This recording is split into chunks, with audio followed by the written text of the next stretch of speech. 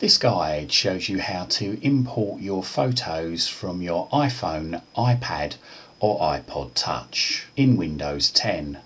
First of all, we need to click the Start button in the bottom left hand corner. That's a left hand click. Then on our keyboard type Photos. After a while you'll see under Best Match Photos Trusted Windows Store app appears. Move your mouse over the word Photos and left click once. After a while the Photos app will load. If it's the first time you've been into Photos, you'll see this What's New in Photos appear. Also, you might see a box appear asking you to sign in. If this box that asks you to sign in appears, if you have a Microsoft account you can add it, but for the purpose of this, and you don't really need to sign if you don't want to, you can just move your mouse over the cross in the top right hand corner of the Add Your Microsoft Account box and left click once to get rid of it.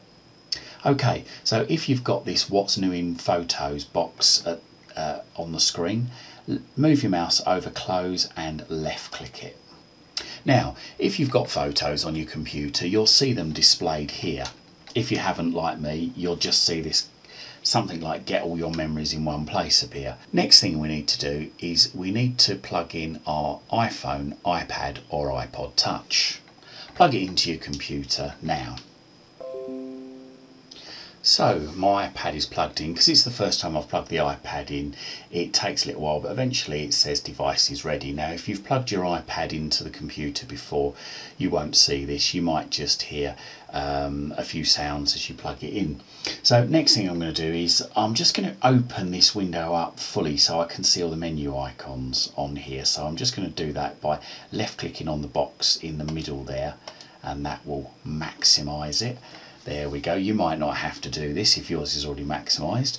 Now the next thing we need to do is we need to unlock our iPad if it's locked with a lock, but also we need to check it just in case there is any messages on the screen. Now on the iPad or the iPhone or the iPod Touch, it might actually say something along the lines of allow this device to access photos and videos, and you've got two options, allow or don't allow. Well, tap allow. Okay, so I've just done that on mine. I've unlocked it and tapped allow. Okay, so next thing we need to do is go back to the computer and we left click on this import box just here. So left click once on that now.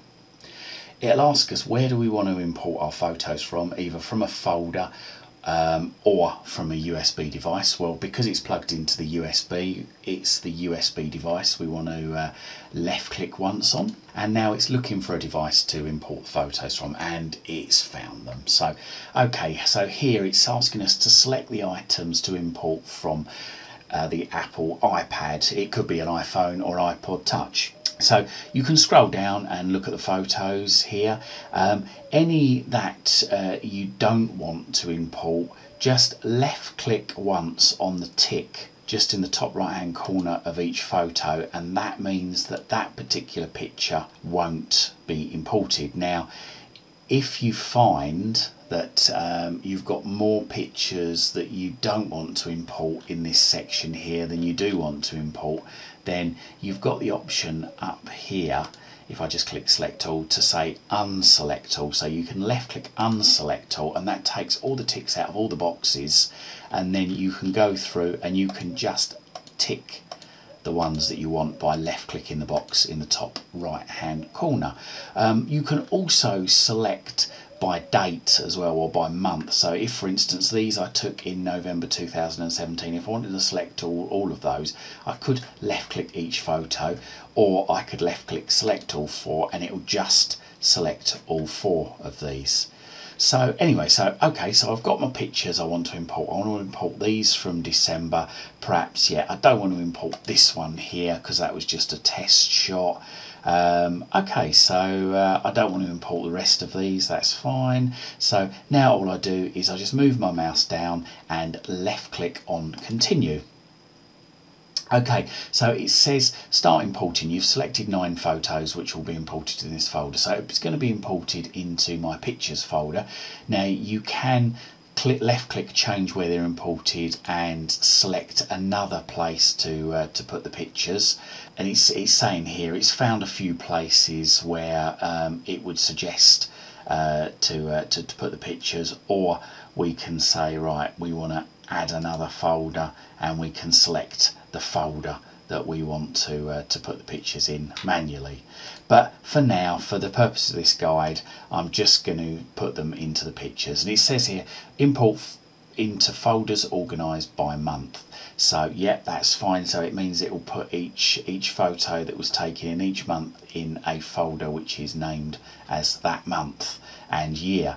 Now it's also got an option here to delete imported items from Apple iPad after importing. Now this might say Apple iPhone, or it might say Apple iPod Touch, but I would suggest don't tick this box. It sounds good, but if for any reason your photos haven't been imported, then you could run into trouble. So what I'd say is left click import here without ticking that box, and then go back to your iPhone, iPad or iPod Touch and delete them manually from there once you're sure they're on the computer. So okay, so I'm ready to import, so I left click import here, and it says there imported 9 photos, and there you go, finished.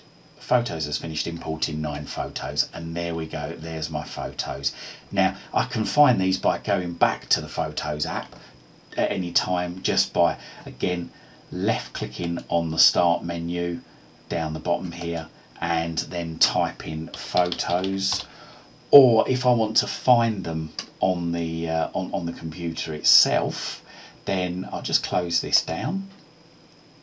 I click on my little yellow folder at the bottom here, and I can see just on the left hand side there is pictures.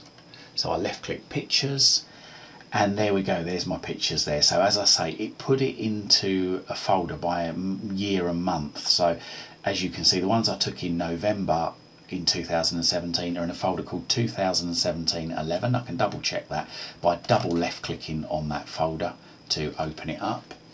And there we go, yeah, I took those in November. I'm just going to click the back button to go back to the folders, and there's my ones taken in December. So I can double left click the ones 2017-12, and yeah, I can open them up. If I want to look at those photos in full screen, then I can just double left click any photo there, and it will then open in full screen. Or in my case, as I haven't used anything to open any pictures up before, it'll ask us what app do we want to open it in. Well, in Windows 10, it's probably best to just say, right, we want to use the Photos app. If you want to set that permanently so it doesn't keep asking you about this, then you can tick this box here to say always use this app to open JPEG files, and then double left click photos. And there we go, my photos opened. So if I want to close that photo down, I can left click the cross just up here, and that closes it down. And if I want to close this box, I just left click the cross just there. And that's it. We can now disconnect the iPad, so your photos are now on the computer. Hope this helps.